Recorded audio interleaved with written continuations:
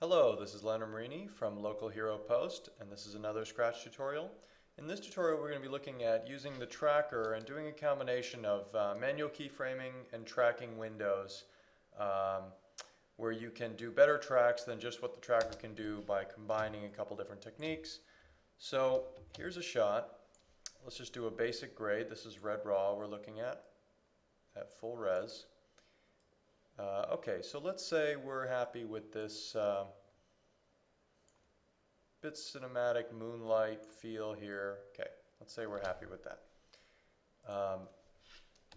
In this case, the director wants to change the color of the dress. Loves everything about it except the color of the dress.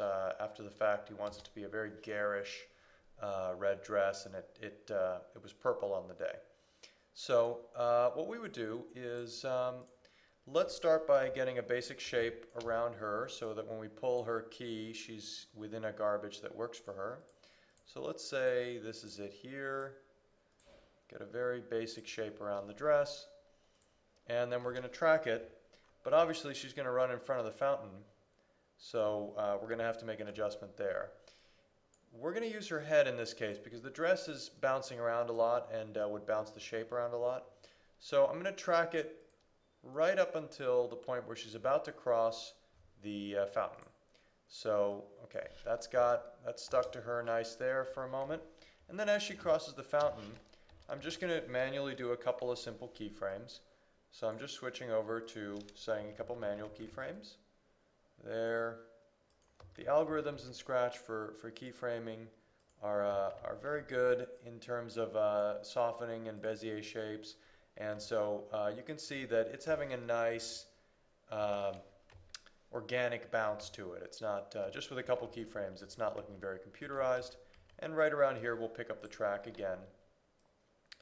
And this time, since the shape of the head is going to be getting bigger over time, I'm going to make this tracker really nice and big so that it really stays with her the whole time. Don't want to get too much to the outside. Okay, let's see what the track on that is going to look like. And it's telling me the next 10 frames, which I could up to 25 frames. It's telling me, yes, that track is going to work. So let's watch it go, and there it goes. Now, obviously, it lost her when she left the frame, so I'm just going to bin those last couple ones. But up until that point, it got it great. And then here at the edge, right around here, I'm just going to throw away these last couple ones because it's just going to be easier to manually do this. So from here, I'm just going to set a couple last keyframes to track it off the screen. I'm just going to kind of imagine where she would be at that point. She would be somewhere around here. Okay, so now we've got this shape, and let's see how it tracks.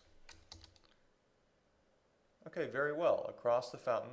And of course, we need it to get bigger over time. Now you could do a scaling track, but I find it just simpler in a case like this to just adjust this manually in terms of edit. So right around here, she stays the same size. So I'm going to flip from axis to edit. We're going to just adjust the actual manual points of this garbage mat. So right around here, the dress starts to emerge from outside of the fountain, so we're going to adjust it up a little bit like this. And let's see where we go from here. So right around here, the second part of the dress emerges, so we want to start extending it to there. She's still inside of her garbage, that's all fine. And right around here, we've lost her again, so we're going to extend it out.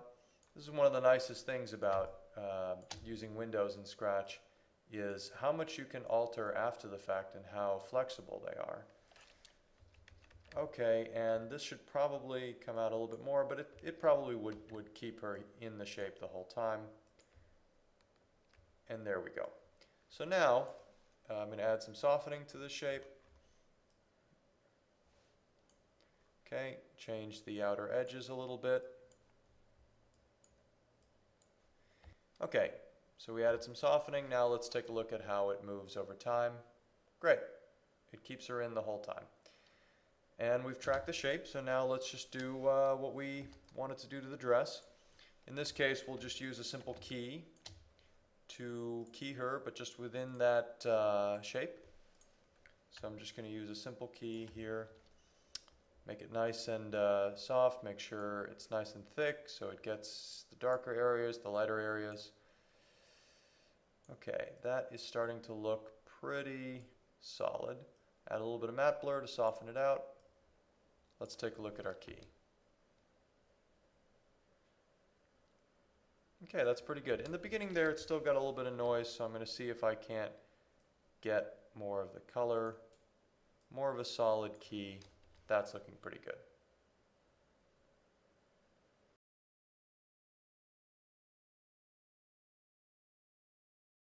It's grabbing a little bit of the lips there. We don't want that.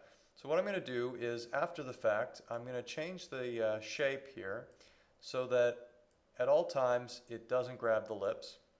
I'm going to hit Trim key, and that will automatically change the shape over the course of its entire journey here, so that it never grabs, or I think it won't, so that it never grabs the lips. Let's take a look at that. Good. Okay, so now we've got a perfect key inside of a garbage. We should be good to make our adjustment.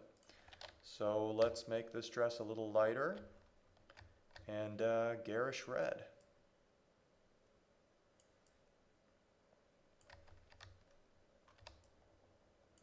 Okay, I think the director will be happy with that. It's a dream sequence, so it's supposed to be a little bit surreal. And let's take a look. Okay, looks great. So that's a little bit of advanced tracking and windowing all inside of Scratch. Thank you for watching.